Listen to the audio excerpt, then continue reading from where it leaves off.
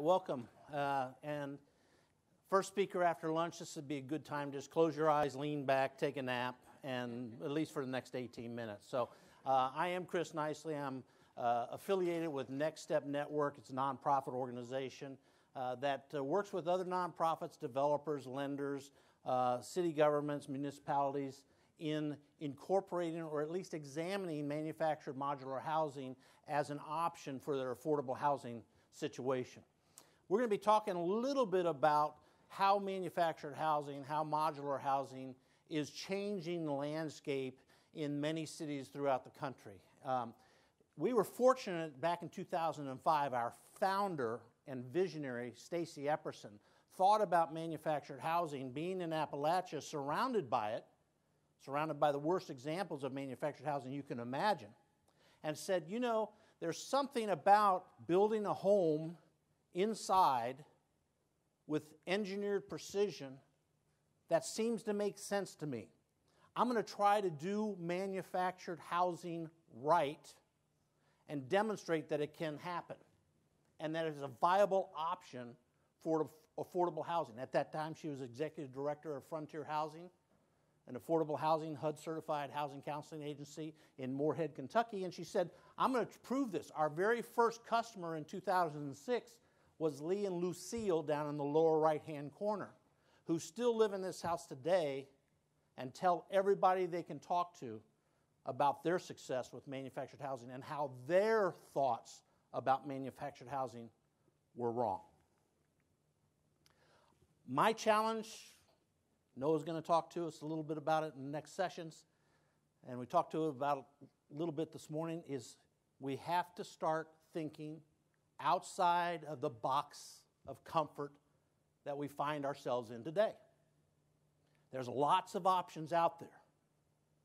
And one of the options in affordable housing is factory built.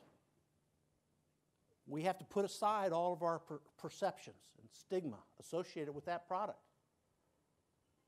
and think outside of that box and say, okay, if we do this right, how can this make a difference in our neighborhood, in our community, in our town, in our state, in our country, if the American dream of homeownership is going to survive? Today, and I'm not going to belabor this slide, today we're talking about, and you've heard about the shortage of housing in general that our society has. We have fewer new units being built today since the 60s, since the 70s, since the 80s. Fewer new units. We have a housing shortage in this country. Many of us in this room can remember the days of construction and home development where we had 2.1, 2.3, 2.4 million units being built every year. Today, we're struggling to do 1.1 million, 1.2 million, 1.3 million last year. In an ever-increasing demand situation by boomers and looking at the tsunami of demand that's coming at us with millennials. Later household formation, later baby, looking for a place of their own. They haven't given up on the dream of home ownership. It's just out of their reach. Well, how far out of their reach? Well, site-built average, U.S. Census says, $289,000, and it depends on where you peg that on the chart, depends on where it is. We'll see all kinds of numbers, but they're all going to be around this $290,000, $300,000 mark. That's the average site-built cost. This is without land. Manufactured housing, $82,000. Manufactured housing represents about 8% of all homes built, new homes built in a year. So the question really comes down to what happens to these people in between? The people that are searching for homes that fall into this category are last-time home buyers and first-time home buyers, boomers and millennials. Where are they going to realize their American dream for home ownership? And how and what does that look like? Infill opportunities, tons. We heard this morning the mayor of Richmond talk about the flight of different population segments. whites moving to the suburbs, millennials and younger people moving into the cities, gentrifying the cities, blacks moving back into the cities. Well, Brookings Institute suggests that 15% of the land in any municipality, in 70 major municipalities they surveyed, were vacant. Much of this is residential. Okay? What happens to residential land that remains vacant in a municipality? Well, it attracts crime and blight and vagrancy. It generates little or no tax revenues for the city. It erodes the vibrancy of neighborhoods and the value of surrounding homes. When the value of surrounding homes erodes, what happens to tax revenues? This can be as simple as a revenue model for municipalities. We have to think about, how do I repopulate this vacant land in my city? How do I revitalize this block, this neighborhood, this community? How can I do this in an affordable way so people can live close to where they work, or at least closer to where they work? This is, I wouldn't say a typical, but an unfortunate example of a vacant lot in a municipality. How would you like to be living next to that? How would you like to wake up in the morning and find a chair or a couch thrown in that, set on fire? Urban infill and suburban infill is a challenge on many, many levels. There's little availability in an urban infill situation for multiple sites on a multiple block that attracts a developer that has crews that could go in and develop. That's one thing. Multiple sites, lots of land, multiple opportunities for development, tough. If there was an interest, but there's no interest. There's no interest. Not only in urban infill, but affordable housing by major developers. Remember the average cost price. As a developer, I'm interested in $300,000 and above in a tract subdivision that I can develop. Money's better, control of my subs are better, control of my market and my message is better, all the things are better. Scattered lots are a nightmare for a developer. And if you happen to find a builder that's local, that has an interest in the scattered lot situation, guess what? No skilled trades. Anecdote, I'm building a house in Dallas, Texas, where I live. Our offices are in Louisville, but we have people in D.C. and Knoxville and Dallas and other places in the country. And I walk on the job site and I said, where's Dirk? He was my builder, my general contractor. Where's Dirk? Oh, he's down in Mexico. I said, well, this is a great time to take a vacation. And the carpenter says, no, he's not down there on vacation. He's looking for subs. That's the level of shortage that we're experiencing in this country. Can't find skilled labor. In a suburban situation, low developer interest in affordable. Why should I make 20 when I can make 45? Why should I sell a $170,000 house when I can sell a $250,000, $300,000 house? Help my revenues, help my profit, keep my people paid, keep my people working. Contiguous lots makes it easier to develop.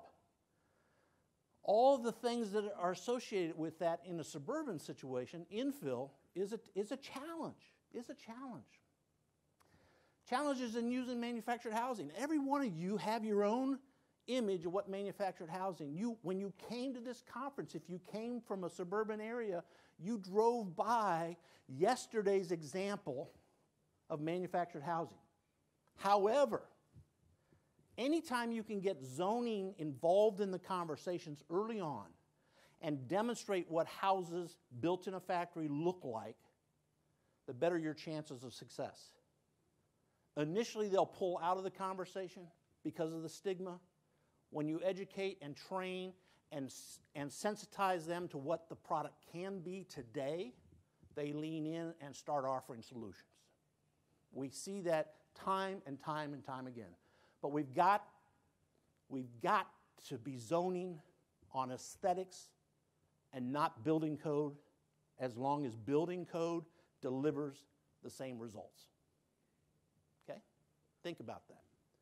2, restrictive or unavailable financing. Our next, one of our speakers in this first segment from Fannie is going to talk about efforts under duty to serve that they are undertaking in the manufactured housing industry, not only to participate, but to expand the marketplace.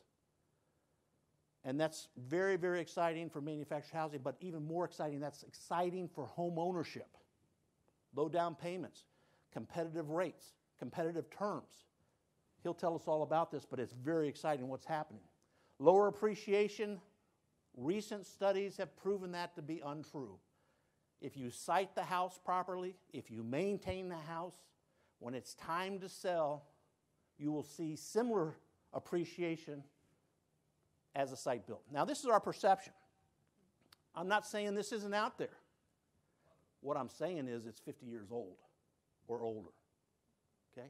The fact that these houses are still there 50 years is, in a sense, one statement of longevity. But this is the perception. This is reality. Any of you that sat through Paul Fortenberry's presentation from Clayton, they have a dog in the hunt. I get that. They have a stake in this. But this is the new manufactured homes that we're talking about. These are HUD code homes. HUD code. There's not one of us in this room that wouldn't live in one of these homes. $179,000 to $199,000. One was just appraised at $195,000. This is today's manufactured homes. The advantages of factory built, real simple. When you're building 40,000 houses or 10,000 houses or 15 or 5,000 houses, when you go to GE and say, I'm going to put an entire suite of appliances in each home that I build, including a refrigerator, do you think they get the very best price possible? I would guarantee you that they do. So, materials purchased in bulk. There's a controlled construction environment. If it rains outside, guess what? People show up for work. They come in. They get a fair wage. They get benefits. Okay? Independent contractors that are coming to your site, they typically don't have benefits. These guys have benefits and a competitive wage. They're skilled and trained in every facet of home building, home construction, and they do that over and over and over again. Proven to work with cars, with Henry Ford. It works effectively with home building as well. Rapid completion, and once the home gets on site, I think Paul said today they'll build a house as little as one day. Well, that's a low-end shade and sheltery home. I get that. Okay? But what happens is these houses are built in 5 to 6 days, 5 to 8 days typically. 5 to 8 days, we build a house and deliver it to site. Eliminate waste. We've talked about this before. Very exciting stuff. But more advantages for the buyer, controllable costs, faster move-in, all of those things, and an appreciating asset. Real quickly, cost associated with this, manufactured home, $57 a square foot versus $108 a square foot. That's without land. Some people look at that and say, yeah, but you don't have land in there. Land's in there. Land's been taken out, I'm sorry. Land's been taken out. So that's very exciting. This is a price index for homes, site-built homes, and manufactured homes. It shows the pricing parallels each other regardless of how they're built. Freddie Mac, I'm going to let our friend from Fannie tell us a little bit more about this, but this is exciting. The most exciting part of this is allowing site-built comps. That's a game changer. And getting appraisers to understand how to do that, that's a major challenge that's being worked on. It works in San Bernardino, California, where a resident of a neighboring house stood in front of the city council and begged them to allow us to put HUD-coded homes in their neighborhood. It's working in Tampa Bay, Florida. That was an empty and deserted development that crashed during the recession that's now being repopulated with manufactured factory-built housing. It works in New Orleans, Louisiana, in the lower Ninth Ward, where 60 to 70% of those lots are still vacant in the lower Ninth Ward. Katrina impact is still there. 60 houses going in there to try to revitalize a whole community. Moorhead, Kentucky, where this idea started, with Stacy Epperson back in 2005.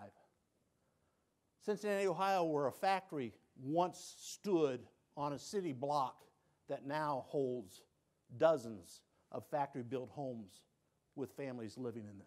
Phoenix, Arizona, where desperate neighborhoods are now finding affordable housing for all kinds of people. Knoxville, Tennessee, we talked and showed that before. Gulfport, Mississippi demonstrates the flexibility of the elevation aesthetics that can emulate whatever neighborhood they're in. So, think outside of the box. Reject the myths. Insist that manufactured housing be a part of the affordable housing discussion. Insist on it. This is today's manufactured housing. Let's zone for aesthetics and use. And as long as the building code delivers the product, let's talk about not worrying about whether it's HUD or IRC. Let's make affordable housing available in our cities so that our first responders, our teachers, and others can live close to their work. Guys, I'm Chris Nicely. That's all I have to say. Well, not quite. But if you want to hear more, find me tonight or later on. Thank you very much.